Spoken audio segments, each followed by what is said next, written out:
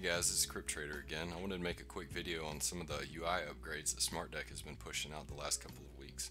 We got mainnet launch coming up on April 27th, so it's less than a month away.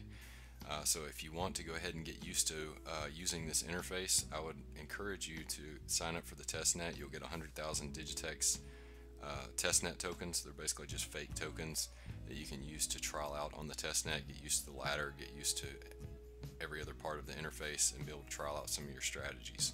And to do that, all you have to do is go to the website, and once you're on the website, just go up and click sign up here. You'll be given this page here where you just need to put in a username, create yourself a username, put in your email, and create a password and confirm the terms of use, and then hit sign up. And when you sign up, you might have to confirm your email, but it's very, very simple. And one other thing is, when you sign up for the testnet, you'll automatically be able to transfer over to mainnet whenever it launches. So let's go back to the exchange and we can go over some of the updates that have been coming out. The first thing I'd like to show you, whether you're on the testnet or when mainnet launches in less than a month, we have a load up button up here. So if you click that load up button, you actually have a way to deposit more testnet Digitex if you were to lose your 100,000 fake tokens. And then you can also buy real Digitex now from the treasury. You don't have to wait until launch. You can go ahead and have that balance ready to go before launch, or if you want to wait till after launch, you can buy from the treasury from here. So it's a nice quick link using that load up button there. So that's a nice feature. The next thing that's really nice is this menu panel up here. So you have your futures, so basically all the contracts that we have to trade. So we have crypto, and you can see the two that should be added for crypto in the future, and this is the one that we currently have. So you can see, as this was the only one we have right now, it has all the information about that contract. You also have commodities, indices, and stocks that will be added in the future. You have your spot market, so you can see all the coins that will be added here in the future, and the pairs for each one of those if you click through.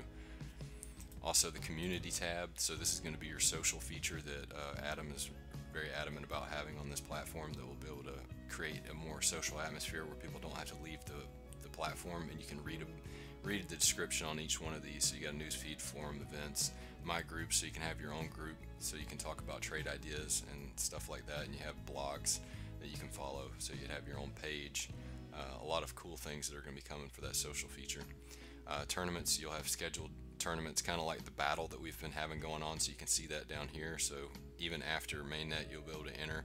There'll be battles that are going on, so I'm assuming that's what these scheduled tournaments are going to be. You see the Digitex battle there. You also have sit and go style, which are less people. You could play against you could basically trade against your friends, I think is what the sit and go style is going to be like, if it's anything like the poker sit and goes, if you've ever played on online poker sites. So the account, anything that you need to do about your account, you can get to from here. So you got your dashboard, will have all your main information. You can get to your wallet if you need to transfer money in and out, or deposit. You got your Digitex treasury, where you can actually buy from the treasury. It's the same as the load up button there.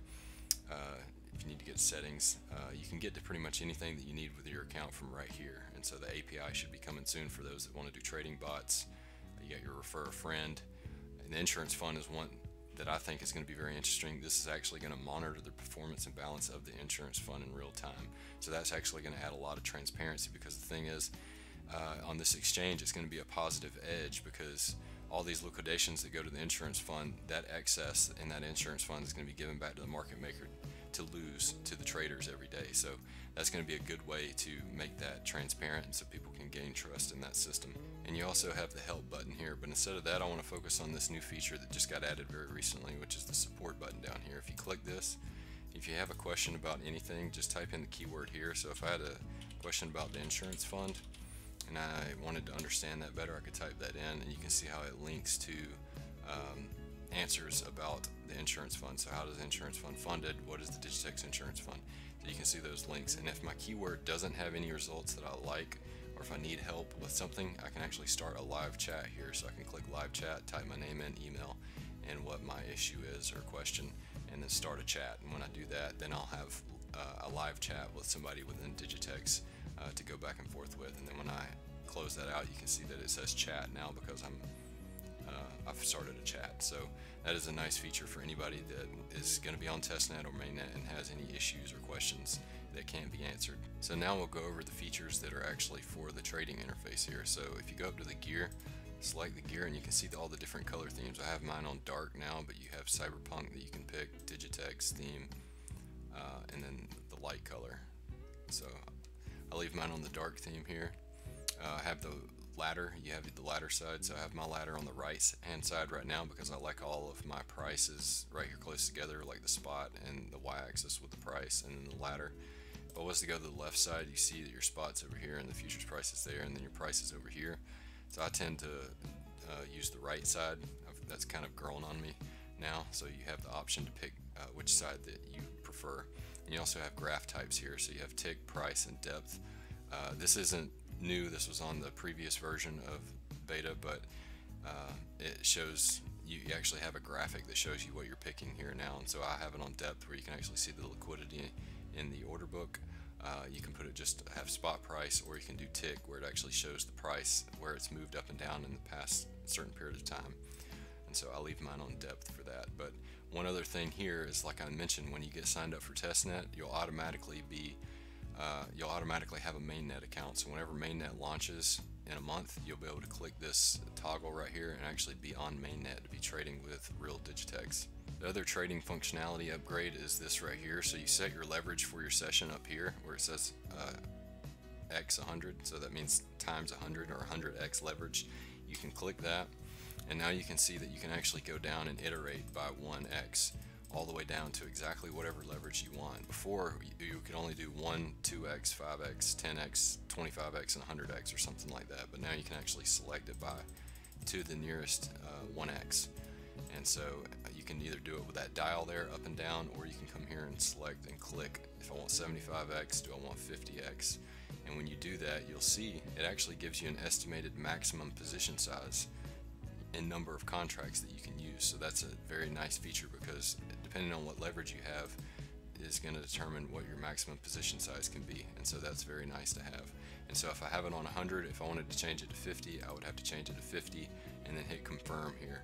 And so when I do that, then you'll see my leverage is changed. So when I'm trading during the session, I'll be at 50x. And if I want to go back, I just drag this to 100 and hit confirm. The next trading functionality upgrade is more of a tracking upgrade than anything. It's your My Trades tab. So you have your time and sales still here, which is just showing the recent trades going through on the ladder. And then you also have just your trades. So My Trades would be right here. So let's just say I got 100 contracts. I'm just going to market buy and then market sell a couple times over and over, and you can see those trades show up here. So if I market buy, then I market sell, market buy, market sell. So you can see the 4 orders show up here. So you have a market sell, which is in red, a red shade here, that took place at 59.10, 100 contracts, and then you can see the green shade, which was the market buy, 59.15, and so on. And so as your session goes on, you can actually see your trades that you've been taking right here.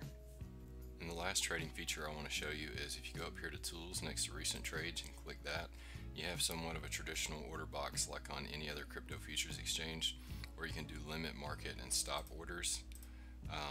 So on the limit, you can obviously set your price, your quantity, and another thing that is nice about this is it tells you the max number of contracts. So the same way as what we saw up here when we set the leverage, it tells you what the max number of contracts is. So if you see this slider right here, it basically splits it into fifths of your max contracts. So if we wanted to do all of our contracts that we could possibly do with the leverage we're at, select there. If you wanted to do 80% of that, do that, 60%, 40%, all the way down. Now the benefit of having this order box is I can actually set a price that I can't get to on the ladder here, or maybe it's just too far to click in the range of the ladder. Then I can set that here in my contracts and hit buy and have it out here. It won't technically be on the ladder because the ladder only goes so many ticks in either direction, but the order will be there when the ladder actually gets to that price. And for market order, it's very self-explanatory. You can do the same thing here with the max number of contracts. But if I was going to market buy or sell, I'd probably just use the ladder, but you can also use this if this is what you feel more comfortable with. And for the stop losses, these are going to be implemented very soon. You have stop limit, stop market, take profit limit, and take profit market. So all these should be implemented very soon. And basically with these, obviously stop market is what most people will use. You can put your stop price in here and the quantity that you want to be stopped out at. And then also check whether you want it to be the futures price or the spot price that triggers the stop loss. So that pretty much covers all the new upgrades that I've seen come out the last couple of weeks. I hope you're as excited about the mainnet launch as I am. And and stay tuned for more videos like this from me in the future. See you next time.